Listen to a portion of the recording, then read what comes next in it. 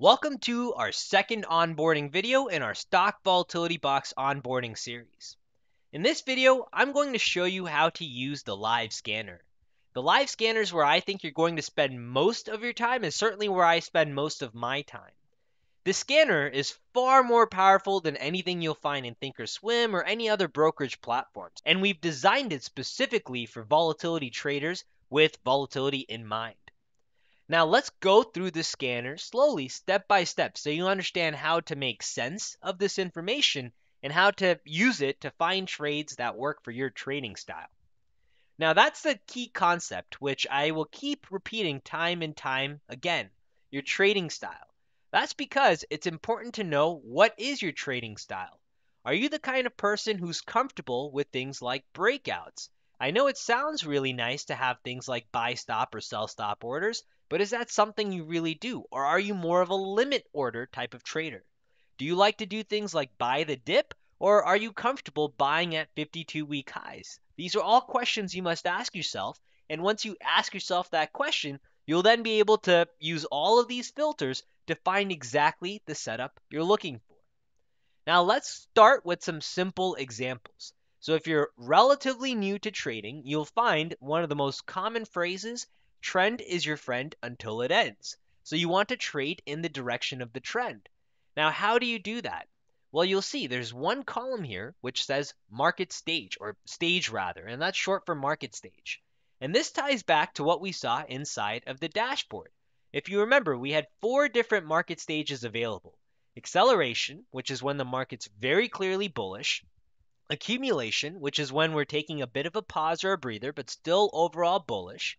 Deceleration, which is strong bearish. And distribution, which is more of a mixed bag, a little bit more tilted to the bearish side. And you'll see those same 4 stages here, except this time it's for every single stock or ETF, every symbol that we're scanning. So this gives you an idea of what is that trend. Now, if you think about it, for a market in which you might be, say, having a bullish trend of accumulation or acceleration, more likely you would like to be long in that particular market than short. So that is the first filter that I think is one that's the easiest way to get started. If you want to trade in the direction of the trend, open up the filters by clicking this filter icon, come down to the trend analysis tab, and there you can click trend following. And instantly you'll now have trades in which you're long, in which you're accumulation or acceleration for your market stages, or short where you have a market stage of deceleration or distribution. Now, if you're a little bit more of an advanced trader, then you'll find the counter trend to also be useful.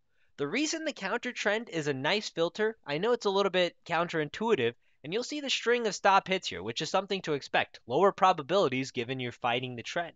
But oftentimes here, you can find some skewed risk to reward setups, which I think are really nice, especially when you combine it with the relative volatility. So that takes us to the next column, which is the daily swing column. The daily swing column puts in perspective today's volatility in comparison to the relative volatility for the past 30 days.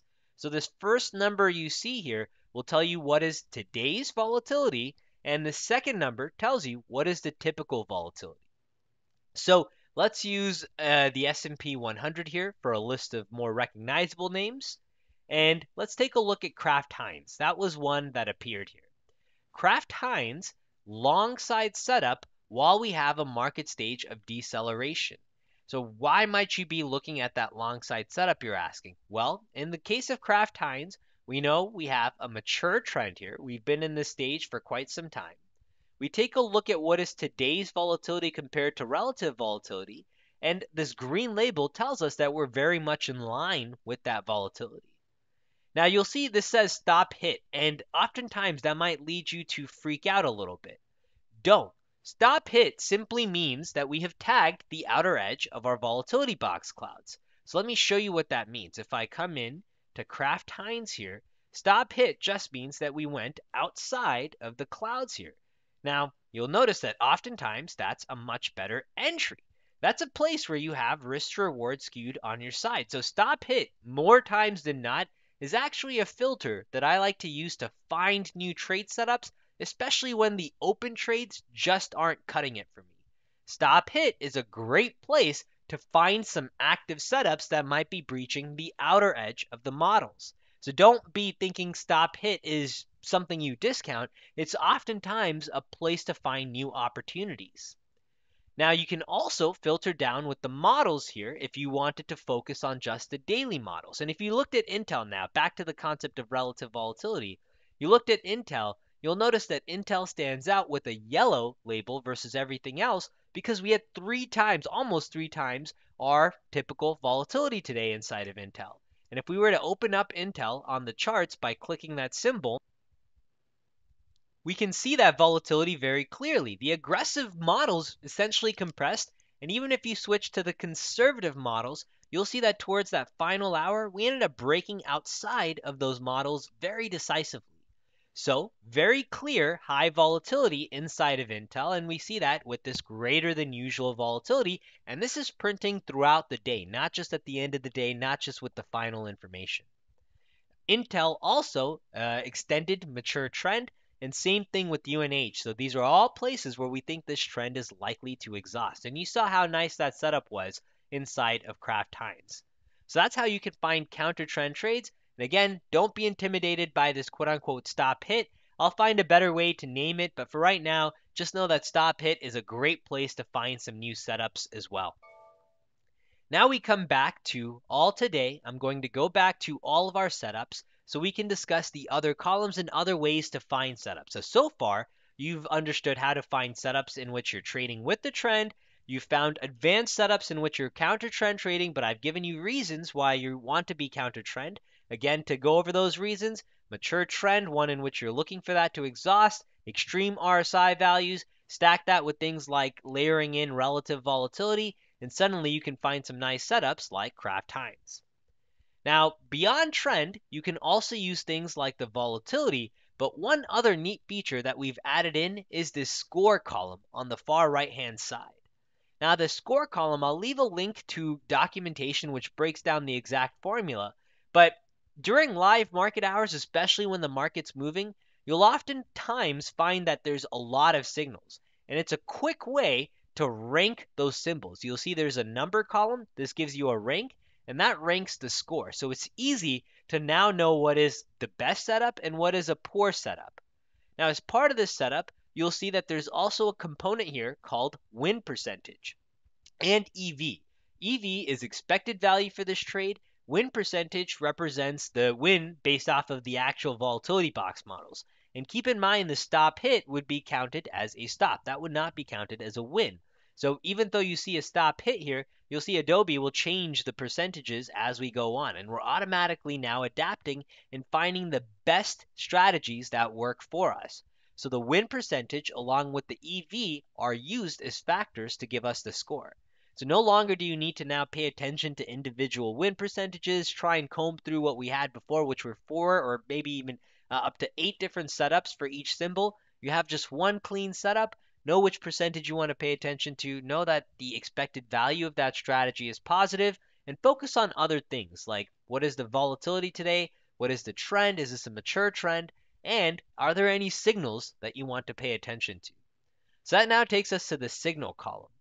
The signal column are really just me trying to call out observations that I think you may want to pay attention to for whichever that setup is. So for example, if we're seeing a short setup and on the previous bar we had a large upper wick, then that's something we want to call out. And I think this is easier to see inside of Thinkorswim. So if we took a look at Adobe's chart here and you take a look at yesterday's candle, you see this large upper wick?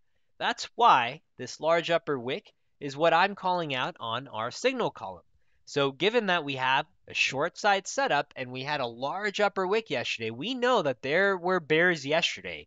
There are certainly bears hanging around, and we're looking for those same bears to be hanging around today. That's the overall idea for the large upper wick. Same thing for the upper wick. It's just if we don't have a decisively large, which is greater than 3 times the lower or the other side's wick, then we'll just see a common upper wick. So if we have greater than 3 times a wick, that's what I'm calling large. Now, other signals that you'll see which don't have this cyan background are these gray background ones. And those are market pulse signals. So for example, you'll see things like a reversal, You'll see things like the second pullback. You'll see things like a momentum cross. And you should also see second pullback. Let me walk you through exactly what that is. So let's use Eli Lilly here, which gave you a second pullback. I'm going to load in the chart of Eli Lilly. Second pullback is simply what you see right here, which is a pullback to the market pulse line. And second pullback indicates that this is the second time that it's happening in the trend. The first time it happens is when you'll see the first pullback. When you see momentum, that's after you've had the first pullback and we now have momentum starting to change. And you'll also see reversal, which is when the trend changes for the first time. So for example, inside of Gilead, we can see that the trend, this bullish trend, changed 6 days ago. Let's go inside of Thinkorswim. I'll load in Gilead. We'll load in the scalper just so I can see the market pulse. And you'll see that our market stage recently shifted 6 days ago. And that's why we have this long side bias. We're looking to be happy buyers of this new trend reversal. If we come into an example of this momentum trade here, that's IBM. Let's come into IBM here. And you'll see that we had the momentum cross just a few days ago with the cyan dot. That tells us that the 3 EMA crossed above the 8 EMA. We had momentum on our side, and we have that as a bullish bias here, a bullish reason why we would want to be long. Now, all of these columns that I've talked about, so for example, the market stage here, say you're a long only trader, you prefer buying the dip for the most part. Simply come in and you're mostly looking at what acceleration and accumulation trends, and you might even layer on something like trend following to now know exactly where you have the long side setups. So this is what you really want to focus on, especially if you might not be interested in shorts at all. Another way that you can filter this list down even further is by changing the watch list. You'll see by default I'm looking at all symbols, but you can also come inside of watch lists here and create your own watch list of the symbols that you care about. So you might say something like, hey, these are my liquid tickers that I care to trade, create this new watch list, and now you might load in, say, Apple, Microsoft, whatever else you have. And if I was to come back to our scanner now, refresh the scanner, we'll see liquid tickers is now a watch list that I have available, and I can take a look at just the trades inside of each of those with my filters loaded on, see if I had any trades inside of Apple and Microsoft, which I didn't today. So nothing on the scanner, a very focused list. If I come back to the S&P 100, you'll find more symbols. So that's a very easy way to be able to expand or narrow down your watch list. Now, before we wrap up this video, let me walk you through the final bit of filters and settings that you'll want to pay attention to. We have some basic filters which I think are obvious, but I'll walk through them. You can filter based off of price buckets. You can filter based off of long or short. So you might want just longs. You might even be looking at just shorts. You combine this with what the dashboard was telling us with our market bias, and all of a sudden, you can now find just the setups in the direction of the overall trend or the overall market. Swing size, we talked about. You could focus on just the large swings or just the small swings if you focus on the small swings. We already spent a good deal of time on trend analysis. If you, for some reason, wanted to change the performance filters, you could go ahead and do that. I don't really change or fuss around with the performance filters. I leave those as is. And the market stage, I like to let the trend analysis do a lot of the filtering for me. Now in the top right hand corner, you'll find some more settings that you have available for you to pick and choose from. The first one I already talked about is the watch list. The watch list is where you can change what is the number of symbols you want to focus on and what are the markets you want to focus on. The second is the market state or the state of these trades. By default, we're looking at open trades. If you want to analyze after the market ends, take a look at all today. And during the market hours, if there's nothing on the open that catches your eyes, go to the stop hit and you'll often find some nice setups there. To the right of this, you'll find the same dark mode, light mode setting option. You'll also find a settings icon option, which opens up the ability to change which columns you see on your scanner. If for some reason you don't care to see, for example, let's say the expected value, just click that. It will hide that column, save changes, and you no longer see the EV percentage. If you wanted to remove, let's say, the win percentage too, maybe you don't care about either of those columns. This now makes your scanner a lot cleaner and working for you. If you want to add those back in, just click them. You'll find them back here at the bottom. You can drag and drop, and you're all set with those columns back inside of your scanner.